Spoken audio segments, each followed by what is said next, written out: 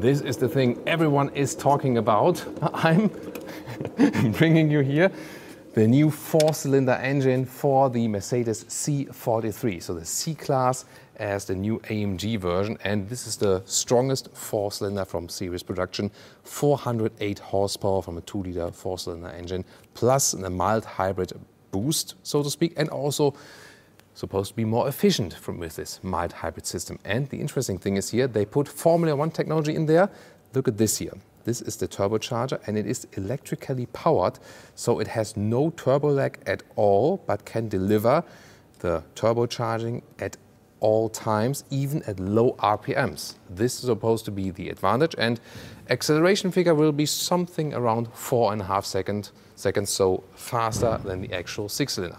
But what about all the visual parts? Look at that. Here we have the typical AMG front grille, vertical fins here, and if you pick the night package, then you can also see they are also even darkened out, also in the lower part right here. So a very strong front styling, and you can also see the power dome structure here, or these design elements that make a very, very strong appearance.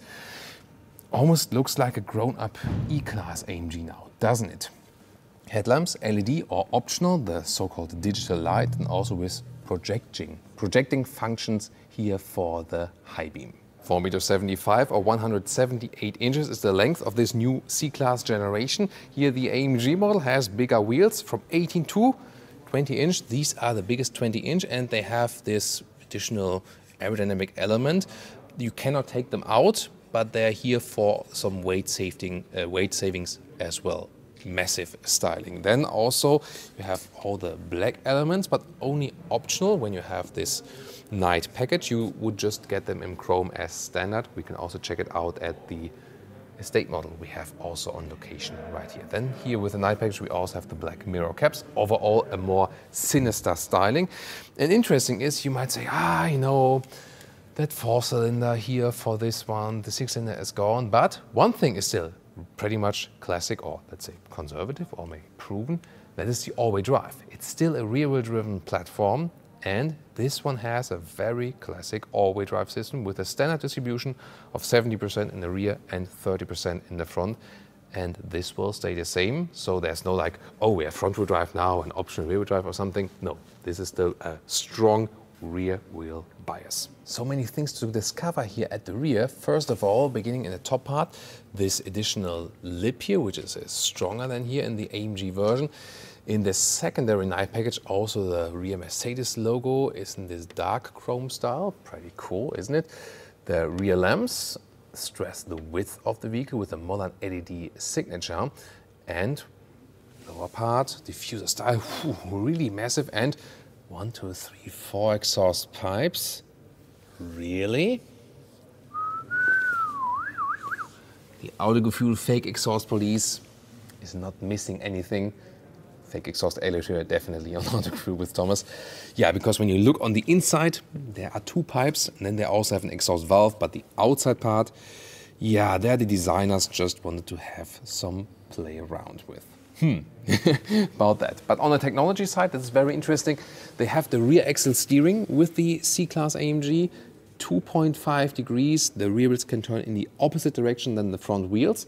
This makes the car more agile, fakes, so to speak, a shorter wheelbase. And interesting here, the threshold where it changes from opposite steering of the rear axle to parallel steering with the front wheels is way higher in the AMG version here, the C43. The threshold is at 100 kilometers or 60 miles an hour. That means up to a speed of 100 kilometers or 60 miles an hour, you get the full effect of this really super agile driving experience, and also reduces the turning circle. And one more time, how the engine looks like inside. Here, once again, this new Formula One technology turbocharger. And I can really tell you, when you drive this one at night and you had put a lot of power in it, this will actually glow. This will be very interesting, just from the heat. And then here you can see this crossbar or dome strut. You can see here from dome to dome, and beyond there are the springs, and this increases the stiffness overall. This is an extra feature here for the AMG model. Here once again the visualization of the 4 cylinders. We have to see in the driving review coming up very soon how this one performs. Will be more fun or less fun than with the 6-cylinder. Of course, you can always argue if you have more or higher displacement and less horsepower, this will be better for the engine. AMG says they have experience with the 4 cylinders from the A45, for example, and there so far they didn't have any more engine failures or something. That's at least what they say. Looking forward to your opinion on this one. Well, I like white vehicles, but there's one color I like even better, Thomas Blue. Mercedes calls it spectral blue. You can see here a very strong, bright blue tone. In this case here with the estate model, or as we say in Germany, the T-model. Listen and repeat. T-model. Well, when I speak German, I would say T-Modell. So it's T-Modell in German then. Yeah, okay. That's the German lesson for today. And we can see here, once again, that's typical styling we've seen before, but here we do not have this night package, and there we have the chrome elements in the lower part. Also inside the front grille, the small accentuations, and even more visible than when we come towards the side. Here, by the way, we have the 19-inch wheels, but that fits very well, So if we want a little bit more dampening comfort, stick with 18 or 19-inch wheels. 19 is a good compromise between the looks and the comfort, I think. But here, standard would be also chrome around the windows, and it's really the question of this one has sportiness already, but it has a little bit more elegance, doesn't it? The other one looks then a little bit more sinister.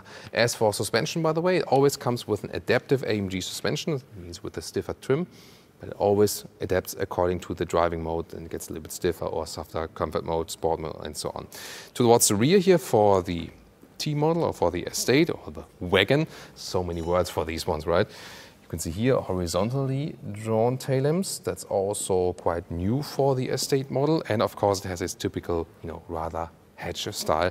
There the sedan is a little bit more elegant. And once again, no night package. Then you have typical Mercedes style in chrome, and also the fake exhaust are also in chrome. This is the car key.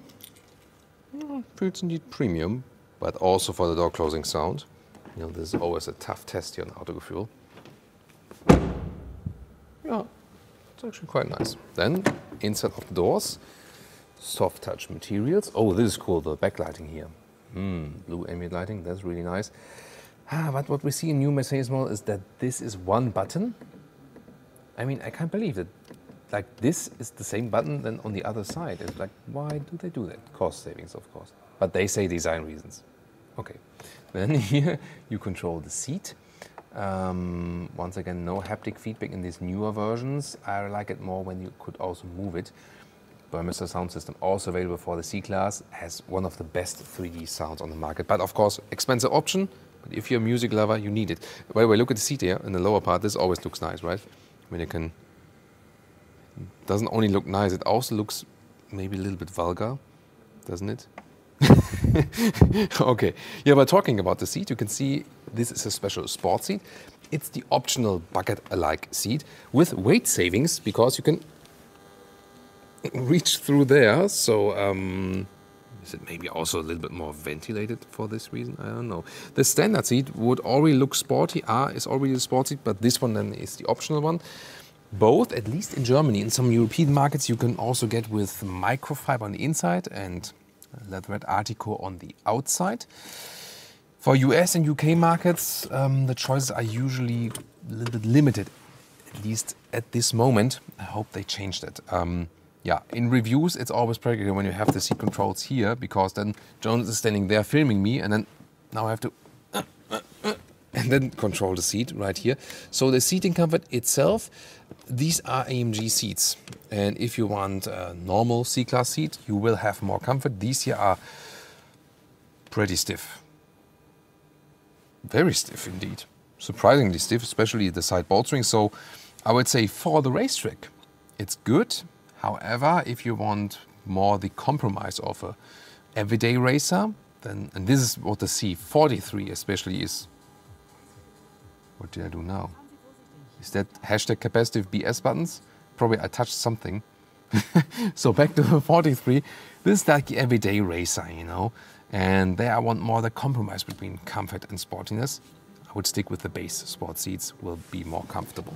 Then steering wheel up and down. You also have here microfiber at the side. You can get that one. This is of course pretty cool. And the size of the steering wheel and how you can handle it, I really love that. Then two-spoke design. Yeah, these capacitive buttons you get along with them over time, but it's less good to control or worse to control than the predecessor where you could move things actually. Then what's also interesting is at the steering wheel we have these new controls, even animated here. Look at that. And then we can have here, you know, change the settings, what you want to do. EC on, off, something like this on the right side. The driving modes, this is the most practical thing, that you can directly change the driving modes at the steering wheel. This is of course a very helpful feature then. And then with the instruments, there are different stylings available. This is, by the way, a prototype vehicle, so maybe some things will, you know, final stage look a little bit different, but we get the idea here. For example, you have sportier gauges, or you can also go for more classic ones. And of course, if you want that, also the GPS all over. The Mercedes designer asked the project leader, how much ambient lighting do you want to have? He said, yes. You can see here inside the vents, which have clicking sounds. That's nice. And also here, I love the ambient lighting. You know, it does split opinions, also here towards the inside of the doors and so on. And then here at the backlight, I love it, especially in Thomas Blue, definitely. Well, what about you? Some say it's distracting, but I would just say like, ah, come on, it just rocks, right? This is the thing I love. And here the AMG, the C43, gets the carbon fiber, for example, as one option, as a deco element. However, not here as for the central piano lacquer thing. And I mean, I usually do not have greasy fingers at all, but even I can leave some greasy fingerprints on this one. Yeah, and of course scratches and so on. This will look bad quite easily, actually. However, what's cool, with the AMG model, they standard go for the bigger screens. Here, the 11.9 inch vertical screen, usually it's a smaller one with a base C-Class, and left side also 12.3 inch. The bigger ones directly come as standard. Let's take a closer look at the screen right here. You have the climate control right here. So this will stay in the same area. And then you have the main menu right here. The map is right here. And yeah, it seems actually quite responsive.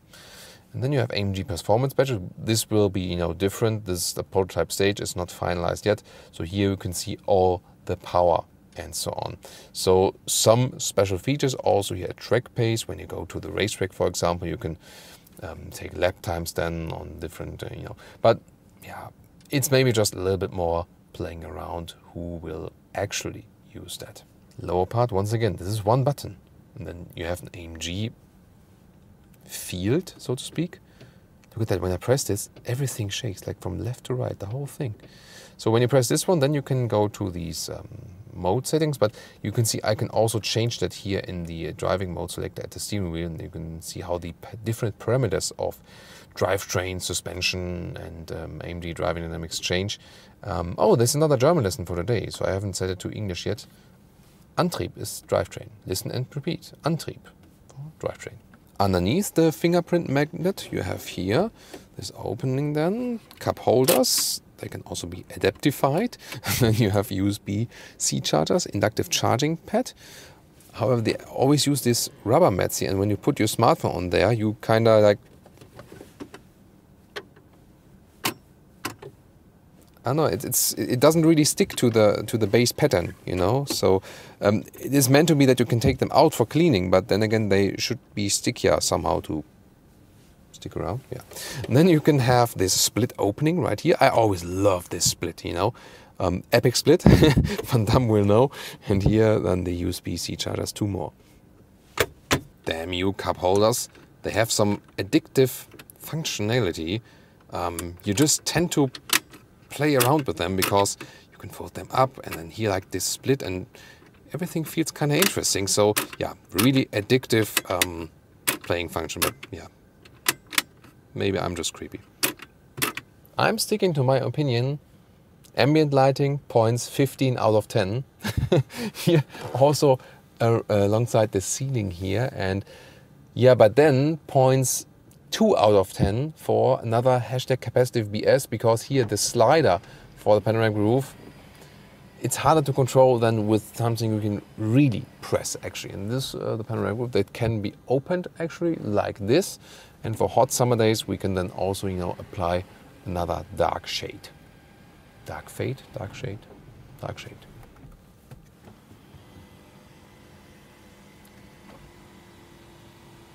Welcome to the rear part. This C-Class generation has more legroom now. However, these sport seats are, just more voluminous in this area. So you lose legroom with the C43 AMG model indeed. You might have realized I'm sticking to the naming C43 AMG. I'm somehow reluctant in this respect because the official is of course Mercedes minus AMG 43 AMG. Isn't that weird? Doesn't it just sound cooler when it says Mercedes C43 AMG? Right? Tell me in the comments if you support me on this. And then here, big middle console and big middle tunnel here in this case, of course, because it's a rear-wheel or an all-wheel driven model. Then you have this one button. Why? Look at that. It's one button. Like every single function is one button. It looks clean and you can wipe it clean. Maybe they can argue with COVID disinfection reasons or something for that. Yeah, but other than that, okay. Here, the comfort is actually quite good. The only thing is headroom-wise, with 1m86 or 6'1", I do hit my head here. So this is the disadvantage of the sedan then, indeed. And when you have the animal skin pack, I think these edges here will, after a while, look a little bit weird. There's a security guy watching us all the time. Maybe he's like afraid of the Autogefuehl fake exhaust police. That might be the reason. Let's continue anyway with the trunk. Let's open it. Here, electric hatch.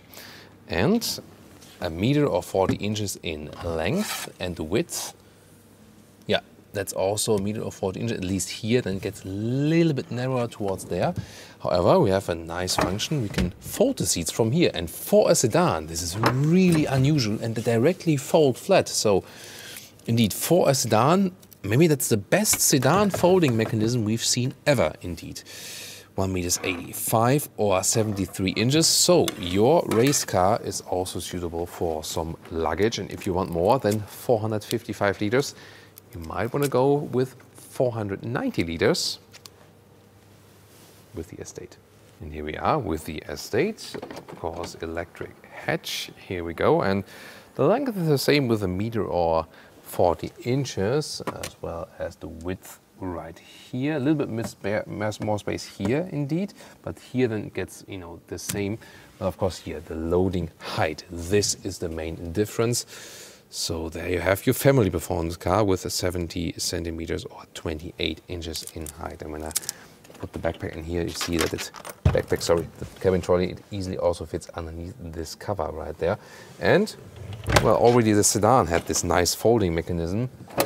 More so the Estate right there is ideal. And a nice sophisticated functionality is, look at that. This seat here is, way back then, but when I fold the seats, no matter if from the trunk or from here, look at that, how it drives forward. There we go. So this is the function then when it would be too far back, it would hit there and would stay like this, and then it folds down when it's being driven forward a little bit. It's very nice that they thought of that. What about the headroom here in the rear now in the Estate? It goes back again. So with 1.86 or 6'1", I did have problems with the Estate, with the sedan. Here now in the Estate, I can even put a hand over my head, although this is also equipped here with a panoramic roof. So what about you? Are you team 4-cylinder or team 6-cylinder? Tell me in the comments, and subscribe to our channel if you haven't done so far. Thank you so much. We have driven this one here, the C-Class, already in normal versions. 2 different videos, tune in there. Well, and if I'm team 4 or 6-cylinder, I will decide after we have driven the C43.